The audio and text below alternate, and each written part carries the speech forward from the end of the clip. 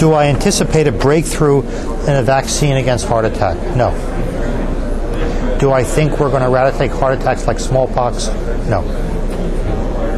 If anything, the demographics and the risks and the